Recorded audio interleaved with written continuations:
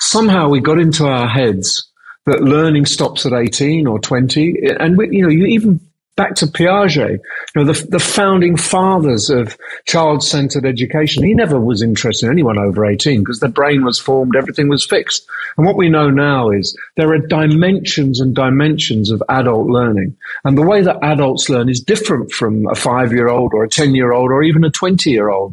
And what we need to do is encourage and exploit those innate abilities for everyone to learn for the whole of their life, and smash those myths which say I'm too old to learn, can't do that, I learned those skills 20 years ago, they'll last me till I retire. Because we know that all of that is rubbish. A, they won't last you, and B, someone of 80 is as equally able to learn well and to keep their cognitive life alive as someone of 18.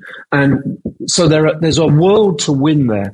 And my belief is that if organizations are going to thrive in the kind of unknowing, confusion and complexity of the world we live in now, it's only when their staff are able to keep learning and keep pivoting that makes any sense to me. So this is the age of learning. And I find it extraordinary that people don't say, well, that's obvious, but they don't. And it's still challenged.